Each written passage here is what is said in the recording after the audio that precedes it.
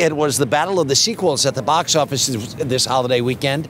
Did Ice Age 3 freeze out Transformers 2? That is kind of the question you've all been asking this morning, I think. Here with a midsummer blockbuster report card is Missy Schwartz, senior editor of Entertainment Weekly. Good morning. Good morning. How are you? Before we get to the battle of the sequels, let's talk about the sort of adult, grown-up drama, the Dillinger movie. How did that do?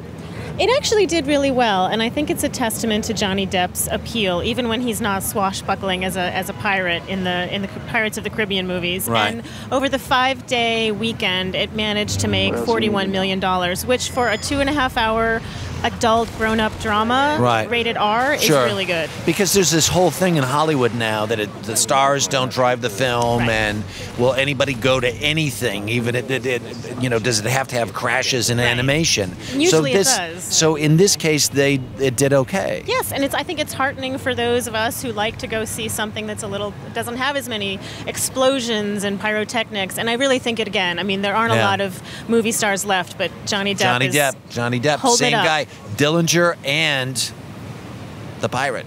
Exactly. What range? He can do anything. There you go. All right, let's talk about the sequels then. Yes. That have both been out.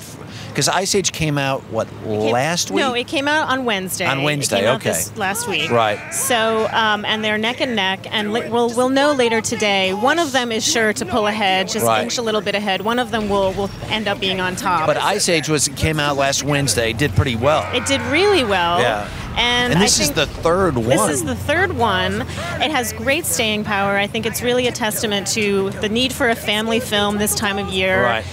Families who have already taken their kids to Transformers 2, this was perfect.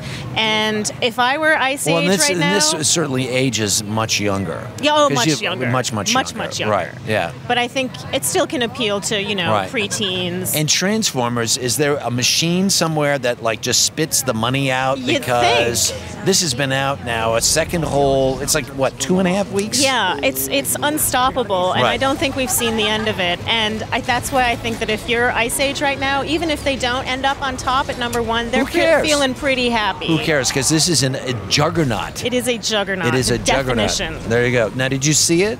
We had people from the movie on. Megan Fox was on last week, and I said, I'm not sure I actually understood. She said, I was in it, I read the script, I was in the movie, and I'm still not sure I understood it. You gotta love her for speaking her mind. But and in the end, I'm not sure it actually matters. I don't think it matters. Because the robots are so cool. I don't think it matters. You've got a beautiful woman, you've got explosions, you've got more explosions and robots. It sounds like a weekend at my house.